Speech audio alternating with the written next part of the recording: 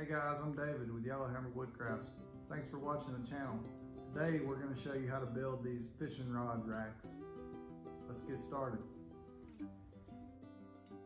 When you start to drill your holes, drill one side halfway through and then start on the other side and drill the other half all the way through, and it's easier to take the plugs out of the drill.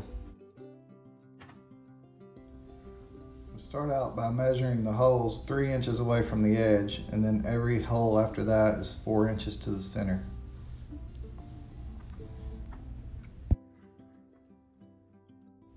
Okay, now we're going to router the inside of the holes with a chamfer bit, and I do every hole on both sides, and this makes the holes smooth.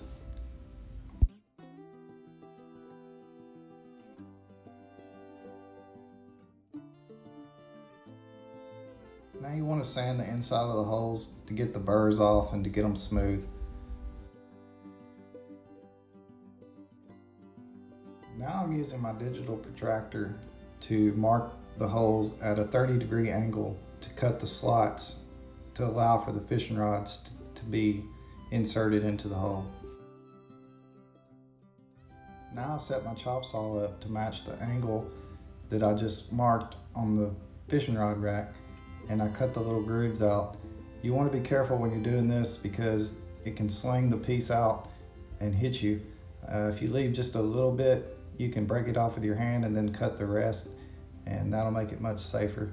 And you also want to put the stop on your chop saw so you don't cut into the hole on the other side.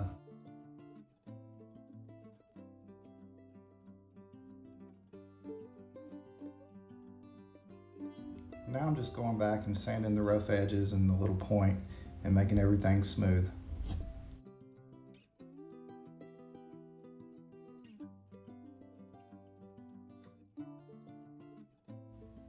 I decided after I spent all that time sanding, it looks better with a routed edge.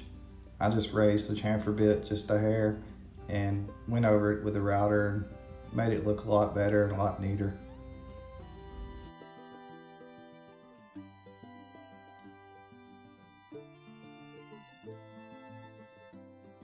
Now after about 2 hours of all that work, we can glue on the side, and this allows to screw it into the wall or to screw it into the ceiling.